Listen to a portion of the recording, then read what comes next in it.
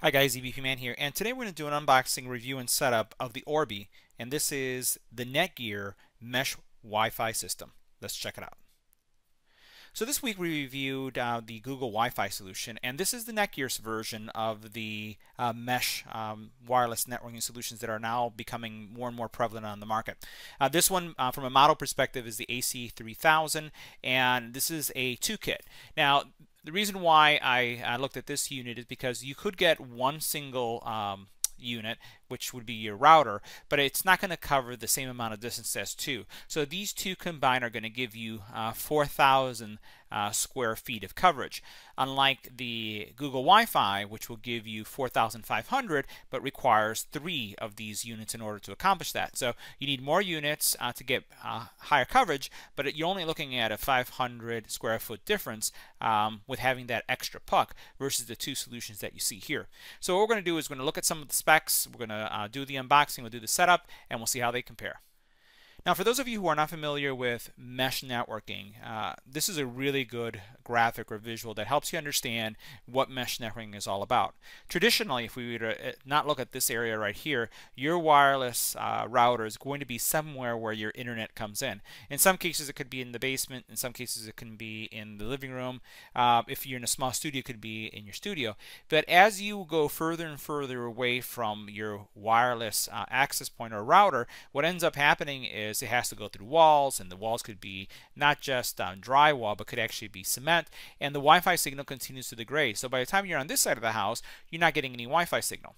So mesh networks are about having one that's physically connected, hardwired to the internet connection, and a second one that all you're doing is powering it up. So it is plugged into the wall. That's the only power source. You don't have to run Ethernet cable. You don't have to have any other cabling besides that. You don't need to get one of those kits that turns your electrical outlets into a network. It's simply a plug.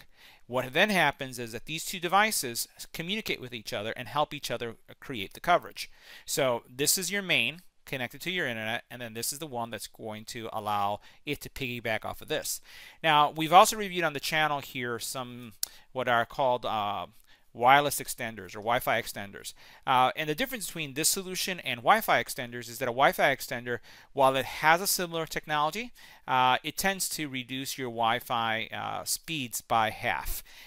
We've seen some exceptions to that, but for the most part, that's what you see. So with this solution, what you're going to do is get better Wi-Fi. You're going to have your entire home covered. It is going to give you high performance, and then also it's just as simple as plugging it in. So let's go ahead and do the unboxing. Now, for those of you who are interested maybe in the technical specifications, let's look at some of the specs right here. So you're looking at a AC3100, and it has the capability of 1733, 866, and 400 megabits. It's a tri-band solution, hence what you see happening up here, supporting the standards that you would expect, both 2.4 gigahertz and 5 gigahertz. It does have onboard memory, which is great because then that means that it's going to be able to support a lot of multimedia, a lot of the things that's being pulled out of your home as you're watching Netflix. You have 6 high-performing antennas.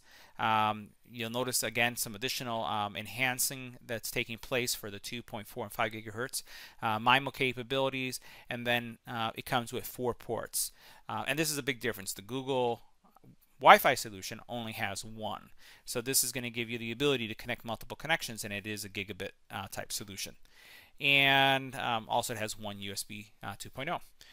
Over here, again, everything that's included in the box, which we'll see in a couple seconds, and there's really nothing else of specifications to look at.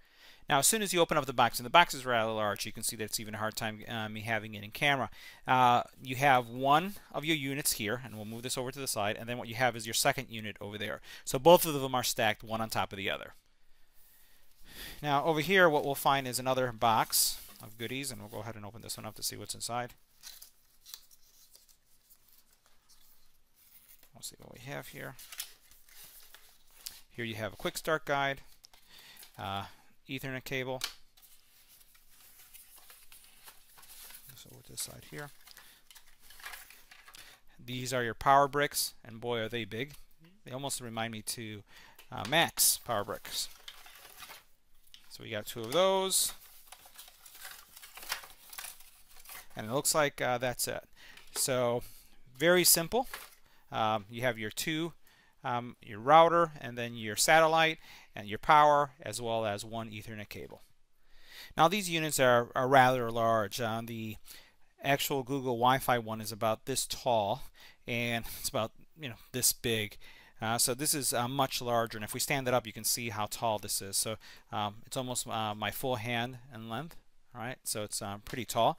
But again, you only need 2 of these to have almost the same coverage that you get with 3 of the Google. So I'm sure the height has something to do with the antennas and the amount of coverage that you're going to get. You will notice that one of them is labeled satellite, right? And you'll notice that if we look at the back right here, you don't really have a lot going on here. So you do have, even though it's a satellite, the neat thing is that you can connect 4 devices physically to this. So you may be asking yourself, well, why would I have a satellite unit with 4 Ethernet connections? Well, you could actually connect this in an office and then have 4 devices physically connected to this, or you could even connect this to a gigabit router, one, and then use this to share a physical connection. So that's an option. You notice that you have USB 2.0, you have your power, you have your reset, and then you have this button which is for syncing. So this is the satellite. So if you were not to use all those Ethernet ports and you're just using this in your home, what is involved? Well, simply all you have to do is use this plug right here. You don't have to worry about anything else except this one. So that's really nice and flexible. Now on the bottom of each unit, what you're going to find is the Wi-Fi address, the MAC, as well as the password that you'll need in order to access it. So this has a browser-based interface that you can use to navigate, and it's actually a very robust browser interface. So as you're looking at this video and you're wondering, which one should you choose? Well, I'm going to have a comparison video coming very shortly. The one thing I'll tell you right off the bat is if you're looking for a router, a mesh wireless solution to give you expanded coverage, but has a lot of the advanced router capabilities, VPN, being able to manage your IP range, a lot of those features, then you're going to want something like this. So this is a little bit more robust when it comes to capabilities. The Google Wi-Fi, in my opinion, is for someone who all they want to do is plug it in and extend their Wi-Fi throughout their house. They don't care about what IP address they have. They don't care about a lot of the features. They just want internet, and it's simple, and they're really not doing anything else except connecting to the internet. So now this piece you're not going to see on camera because I'm going to go down to my router. My router is actually 2 levels where I am right now, and I'm going to connect it. You're going to see some effects where the router is going to pulse and change colors, and then immediately after that I'm going to place my satellite. What I'll do is I'll place the satellite here so that you can see the satellite starting up, but we'll go ahead and do this process now. So the first Orbi unit is already connected and it's flashing white, and what you're going to see is up here there's like a little glowing ring that comes up. It's not really strong, but it's still there. And now the next point is to power it up. So you'll notice that as soon as I plug it in, it has power. It's not enabled yet, so we're going to go ahead. It was. So it's lit, and what we're going to do is just let it go through its process to set up. So it'll probably take a couple seconds to start up, and then we should see some colors taking place. And there you go. So now we're starting to see white, and there should be some type of synchronization process that takes place. So we'll let it continue. All right, as it's going through the process, it went from magenta to now blue, and it's going to continue to cycle through a couple colors. And all it's doing is just connecting and setting itself up. So now, based on the location of the satellite, what you're going to find is you'll get a couple colors, and you just notice that mine went blue. So it cycled through a couple of them. So it was first this kind of amber color, then it went through the magenta, and then it ended up in blue, and then it stopped. And basically each one of these has to do with the quality of the connection and the setup process. So if you're in a blue solid state, then you're great. If it's magenta, it's not good. And then if it's amber, you want to consider moving it around, which is really good because then it's going to give you kind of a sense of how you're doing when it comes to the connectivity. Now, with Google Wi-Fi, you use the app to do that. In this situation, the actual router itself changes colors and gives you that feedback, which is really cool. Now on this side of the video, what we're going to do is go through the setup process that you have to go through once you connect through the Orbi website. So literally what you do is once you connect your PC or laptop or Mac to the Orbi, you'll go to orbilogin.com. So that's ORBILOGIN.com. And then you're going to come and get presented with this at the very first time setup. Now, keep in mind that you do have the password to your access point, or the Orbi station, is on a label in the on the one that says router. So all you have to do is look for that. So I'm going to go ahead and hit next.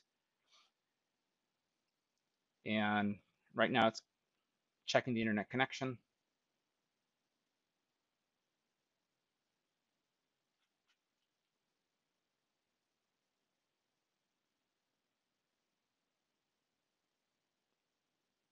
All right. Okay. So we're going to go ahead. We're going to hit next. Now it detected I have another router because I have multiple routers on this, and I'm actually going through one of my routers, which is fine. You may not get that message. Successfully connected. And we're going to hit next. So it's going to check everything for us.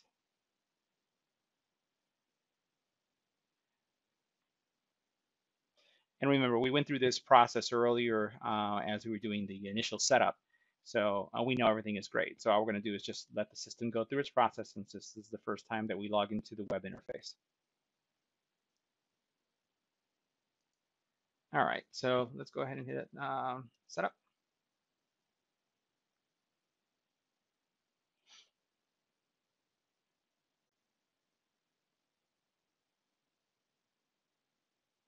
And we'll let it go through the configuration process. It looks like that was pretty fast. So now what I need to do is just establish what my admin credentials are going to be and what my secret questions are. The next step in the process is establishing what your SSID name is, and this is what your system is known as in the network, and the password. Now you can leave it as the standard name and password that was on the router itself, but I always advise you change it. So I'm going to change mine, both the user ID or the network name and the password.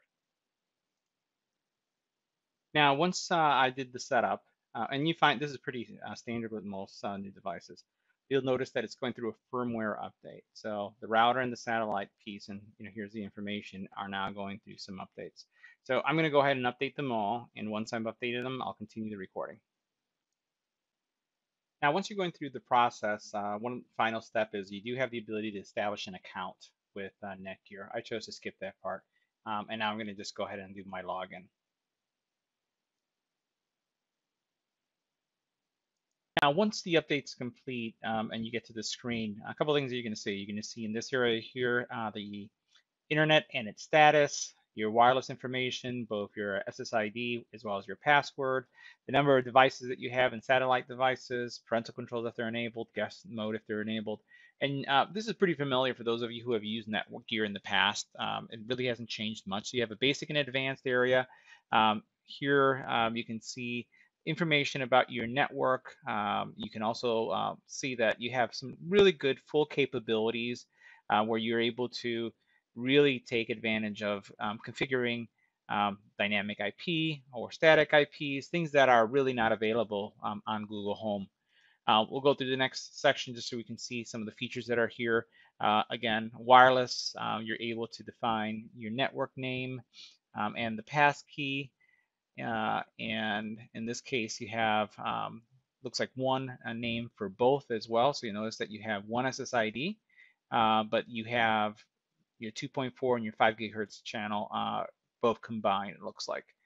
We'll go into attached devices now, and this is going to give you kind of visibility to which devices are connected to the routers or the satellite, and it'll do that by name, MAC address, and it's also going to give you the ability to work with access control, so you can either block a device or permit a device. You do have parental controls, and you can set those up. The parental controls, we'll go ahead and continue. You do have guest network settings. So here we have our guest network settings, so you can enable to broadcast an SID if that's something you'd like. You can add an additional Orbi satellite, so if you wanted to do that. And then we'll go into this area here, which is advanced. There's a setup wizard, and here you can see router information, versioning information. You do have on this area here MAC information, well, with IP and subdomain. You have your SSIDs, and you'll notice that they have the same name. This is not a screen that doesn't look like you can edit. Let me see if I can get into that area. Now, they're both going to be the same name. So you're not going to be able to do anything there. Let's go back into that area. So that's one thing, I guess, that it looks like it's changed, that you're not going to be able to modify those settings. Let's go back to setup, internet setup again, wireless setup. Okay, or in an AP. So you can see that it's, again, a router, or it's going to be an access point. And then any kind of port forwarding, dynamic DNS, VPN service, static routes, remote management. Again, what you would expect from a full functioning router, much, much more robust than what you would find from Google Wi-Fi at this point. All right, so now what we're going to do is a speed test. Just to be clear about the configuration, I have the Orbi router connected directly to my internet service provider, which happens to be Comcast, and I do have the mesh network working. Everything is up. So let's go ahead and do a speed test and see how it performs.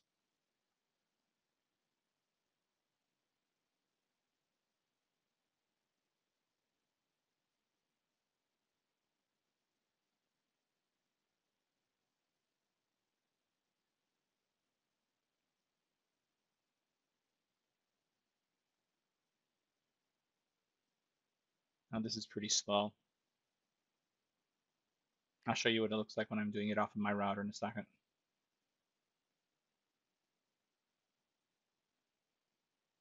Now this isn't bad.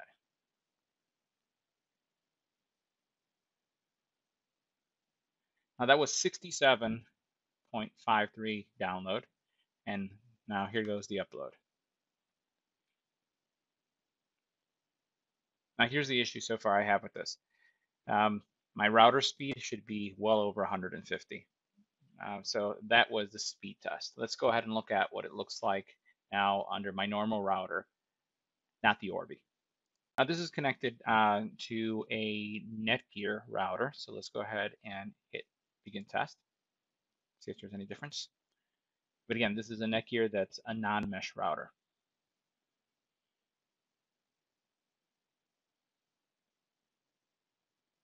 And it's a little bit better. I should have speeds around 150, so some wonky stuff may be going on with my ISP. That being said, there's not a lot of difference then between the Orbi router and this router when it comes to the speed. So we saw 70 a couple seconds ago, and here we're seeing the 80. So it's actually performing well.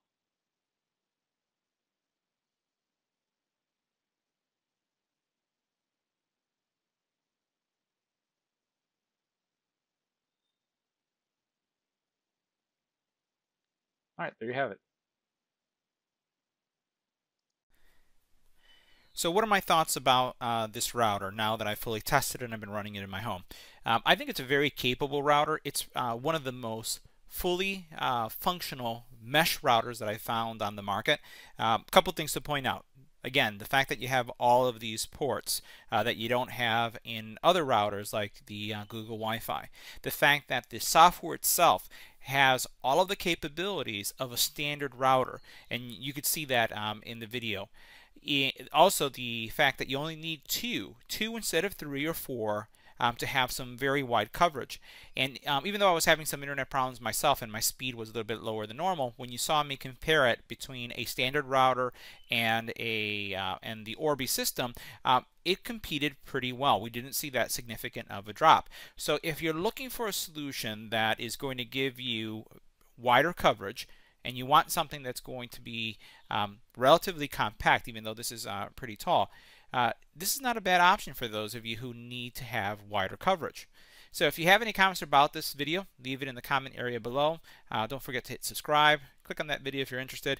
And as always, thanks for watching.